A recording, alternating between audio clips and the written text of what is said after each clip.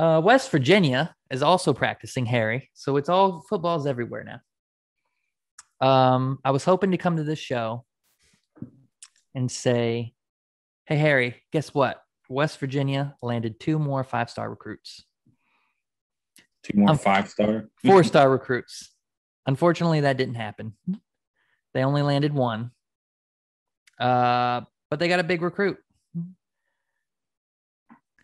He's also, I think he's the highest rated other than Jacoby Spells, 4-star recruit, Lathian Brown.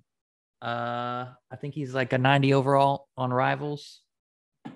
So this is a big time recruit, man. Neil Brown still bringing him in with all this stuff going on.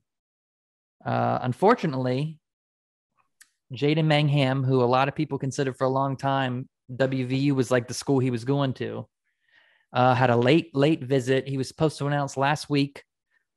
He canceled the announcement saying he had internet problems. He had a late visit with Michigan State, and that's who he ended up going with, which I guess is his hometown team, which helps. But that's disappointing because he's big time.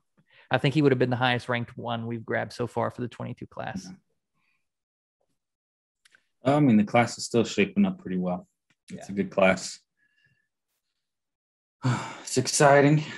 And I said the wrong name. I don't know. I'm looking at the wrong thing. Travius Lathan is who is the recruit that they grabbed. I don't even know what I said. My glasses on. I can't read.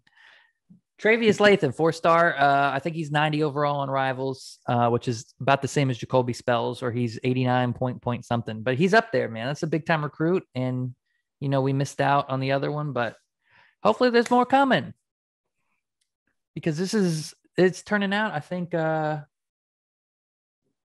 18th ranked recruiting class nationally, which is the highest ranked West Virginia has been since Rivals started tracking it in 2002. So by all tracked accounts, this is our best recruiting class. Yeah. Let's finish it strong. Maybe grab another couple good players. Mm-hmm. That's good. That's big. 18th nationally. For comparison, last year, it was 40th. Yeah. That's huge. That's a huge jump. Trending in the right direction. Neil Brown doing the damn thing. Yeah. Yeah, I mean, we'll see these guys in the next couple of years. I think you'll start seeing a lot of them playing. Mm-hmm. A lot of these good 4-star guys. I was hoping to come on the show. I was hoping they didn't commit, and I was going to come on and talk about the 2 new prospects that I think we're going to get next, and then I was going to be, but nope.